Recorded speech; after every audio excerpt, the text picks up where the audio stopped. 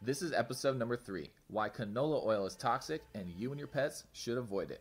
Fact number 4, canola oil is extremely unstable and it is prone to oxidation, meaning it will easily turn rancid or go bad.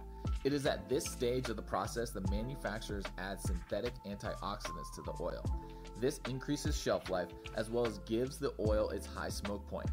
The synthetic antioxidants most commonly used are TBHQ, BHA, and BHT. These compounds are dangerous and have been linked to stomach tumors, liver enlargement, neurotoxicity, convulsions, and paralysis in animal models. In the next episode, I wrap up the manufacturing process information and I cover one more damaging effect of these synthetic antioxidants. Episode 4 posting soon. Follow us for more value.